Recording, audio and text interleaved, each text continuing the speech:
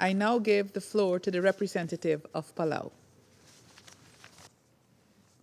Madam President, I'd like to begin by congratulating you on the assumption of the Security Council presidency and to thank Ilana for convening this open debate on maintenance of international peace and security, the impact of climate change, and food insecurity. Palau aligns itself with the statements made by Tonga on behalf of the Pacific Islands Forum and Vanuatu on behalf of the PSIDS. Like in many island nations, climate change has profoundly and disproportionately impacted Palau. Rising sea levels have flooded our coastal towns and villages, causing displacement, and have intruded our water tables, threatening our water security and our ability to water crops. Prolonged droughts, frequent floods, and severe typhoons are now a regular occurrence in our islands and leave catastrophic damage in their wake.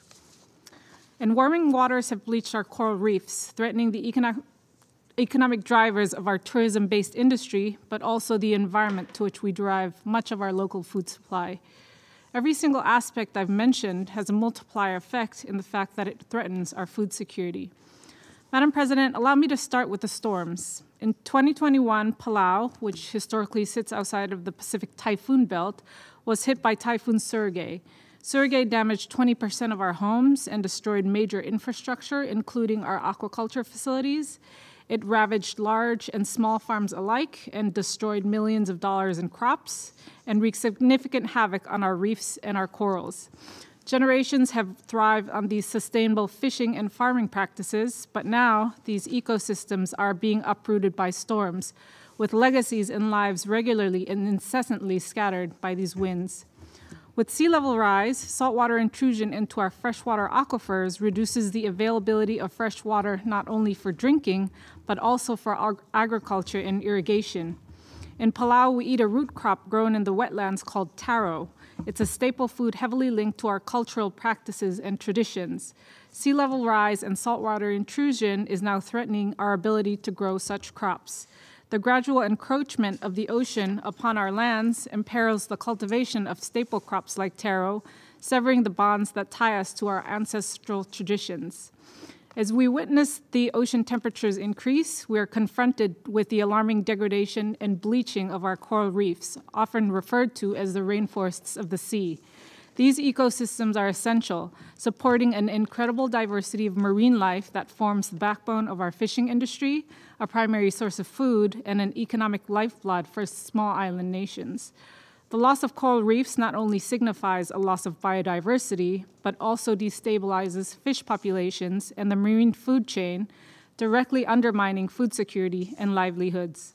Additionally, Madam President, warming ocean waters decreases oxygen levels in the ocean, which is vital for marine life. This environmental stressor forces key fish populations crucial for our sustenance, like tuna, to migrate in search of cooler waters.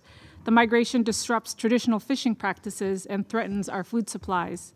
A study from Stanford University on the Palau National Marine Sanctuary forecasts a tragic future if we assume the status quo. A 40% decline in the biomass of skipjack and yellowfin tuna by 2100 if the current trajectory of global warming is not altered. This will challenge our ability to feed our people and the people of the Pacific, who consume 4 times more fish per capita on a per capita basis than other regions. Moreover, ocean acidification, a direct result of increased CO2 levels in the ocean, further endangers marine life by impairing the ability of shell-forming species such as clams and crabs to construct their shells.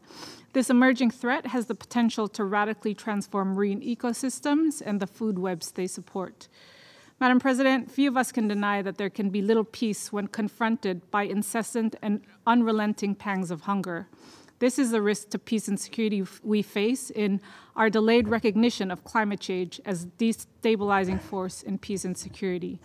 It's incumbent upon this august body to heed the clarion call of urgency and to chart a course towards a future where peace and security are not mere illusions, but tangible realities. Palau reiterates our call for a special representative of the Secretary General on Climate Change and Security, who would inform the future work of the Council and the Assembly. We also urge this body to continue to focus on the disproportionate impact that climate change and food insecurity have on small island developing states like Palau, and we invite the Council to visit us to learn more about them firsthand. Thank you again, Madam President, for convening this open debate. We call on the Council to fully recognize the breadth and depth of devastation wrought by climate change. It's imperative that this Council, in concert with the international community, moves beyond recognition to mobilize a coordinated and comprehensive response to this defining challenge of our time. Thank you. I thank the representative of Palau for her statement.